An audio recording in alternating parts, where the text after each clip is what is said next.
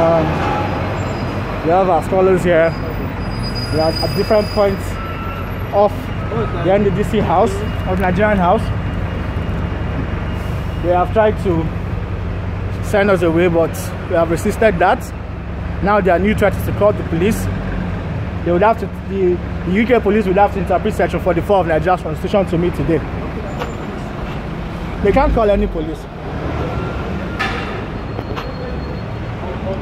And I'm saying this just in case your video goes to the UK government, that you have violated Nigerian laws, you have violated Nigerian constitution, you have violated the right to peaceful assembly guaranteed under Chapter 4 of the Nigerian Constitution.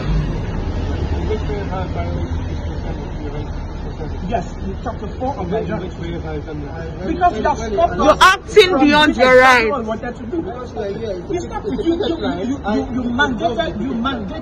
You mandated a picketing line. You have, in fact, doing that alone, you also violate customary international laws on right to peaceful assembly and right to peaceful protest. Oh, you did it. When what you wanted to do, you're interfering. You interfere. You interfere. You interfere. I just said that you have no define definition. By the first right, so far we were not outside this line, you had no right to be here. Yeah, you agree with me. Yeah, that's it. But so far you agree with me, interfere into you are peaceful, because what you have done is you have violated the picket. What we have left now is just a peaceful demonstration.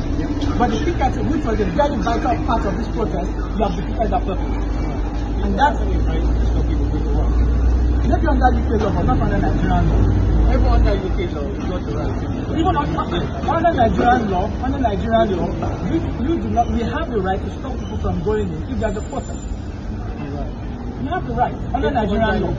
And the law that applies to public. We are having this protest because the Nigerian government sent students, over 200 in 2019, and about 140 people outstanding in 2018. To study in the UK on scholarship, and the Nigerian government has failed to pay their tuition, to pay their maintenance fees. Now, on the part of the Nigerian government, that alone is even a violation of the agreement it has with the UK government. Contractual agreement. A contractual agreement. This is the scholarship letter. And you can also have it on the tape too. Now, we have reached out several times to the Nigerian government, and they've been paying lip service. Apparently because a lot of us are here. Meanwhile, there are still people stranded again in Nigeria who have not been able to make it down because the Nigerian government didn't pay them the funds to get themselves here. So the people you are seeing here today, we have to take loans from different sources in Nigeria to get ourselves here. The money the commission is owing us to even come here, that one was paid 8 months after we left Nigeria. Now, at this point, 3 weeks ago, our students were here to protest. And because we allowed activities to go on, these same very nonchalant officers did not. Obviously, it's getting well known. And you know what that means? Yeah. It means you'll be deported within 60 days. Yeah. Maximum. So this is why it appears as though we are very frustrated. I have been at the forefront of this struggle since February this year, when it became obvious that the Nigerian government was trying. And 3 weeks ago, we were here to protest. We allowed business to go on successfully without disrupting anything. But unfortunately, instead of treating us as responsible as we were 3 weeks ago, they decided to be unfortunate, as we have known many Nigerian leaders do. Yeah.